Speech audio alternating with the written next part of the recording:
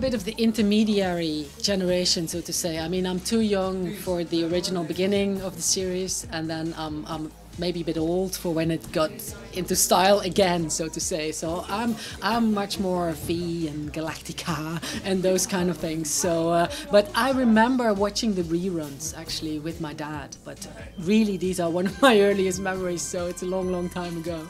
I remember especially watching like V and Battlestar Galactica. That obviously, I mean, it's so fascinating. I must have been like 12 or something at the time. So you get into science, you know, you start to be interested in space. And this is what we as organizers of this event hope to achieve by, well, bringing the man that was most recently in space actually to the European Parliament and having people speak to them.